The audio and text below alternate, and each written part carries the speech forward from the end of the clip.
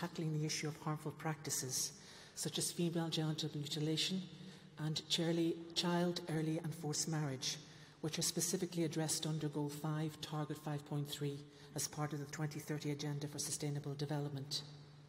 Since 2015, UN Women has been collaborating with UNICEF and UNFPA in Phase 2 of its joint global programme on female genital mutilation cutting, accelerating change, to strengthen the interlinkages between gender equality, violence against women and girls, and female genital mutilation, in order to address this problem in a more comprehensive manner.